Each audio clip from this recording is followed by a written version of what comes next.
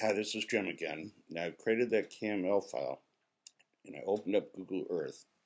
So here's what your students would do. They'd either go to a link on your web page where you put that file, or you put it on a drive somewhere. And I want to get into my temporary places in Google Earth, and I'm going to go up to open and find that file, and I put it in my downloads area. Here it is. I have a couple of them. This is the last one I did on 12/9.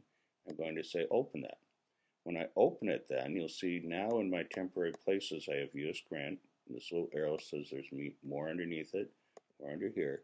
And here's all of my grant links that I had, those little place markers. So if I click on this, now I have that in mind. If I go to Whitehaven, it'll show me that. Jefferson Barracks. And so I have my pictures, text, links. Notice I have links to web pages in here.